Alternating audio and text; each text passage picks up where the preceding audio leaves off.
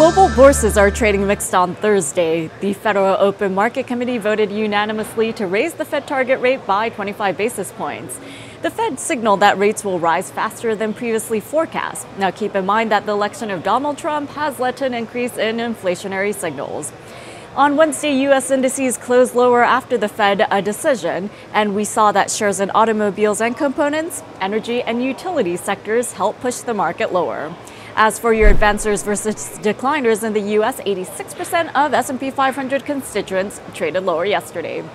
And in the after-hours market, Pfizer announced that the FDA approved Eucrisa ointment 2%. That is for patients 2 years of age and older. The ointment is a novel non-steroidal topical PDE4 inhibitor for the treatment of mild to moderate atopic dermatitis.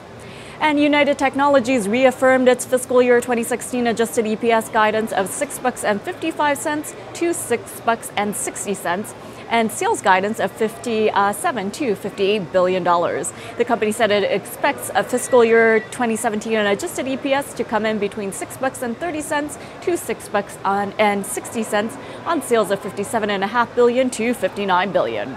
And moving on to Yahoo, the company reported a new security issue. It says that based on further analysis of the data by forensic experts, it believes an unauthorized third party in August of 2013 stole data associated with more than 1 billion user accounts. And moving on to today's earnings, we have results coming out from Oracle and Adobe Systems. Both companies report after the closing bell today. And on the economic calendar, it is heavy. We get third quarter current account balance at 8:30 a.m. Eastern Time. Also coming out, we have the December Empire Manufacturing Index as well as November CPI and weekly jobless claims. The December Philadelphia Fed Business Outlook is scheduled for release.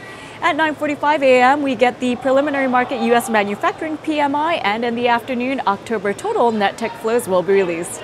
Taking a look at overseas markets, Asian markets were mostly lower today. The Nikkei managed to gain 0.1%, but the Hang Seng was off nearly minus 1.8%. And South Korea's Kospi closed flat. European indices are trading higher. And for the U.S. equity indices, the S&P 500 is in focus today.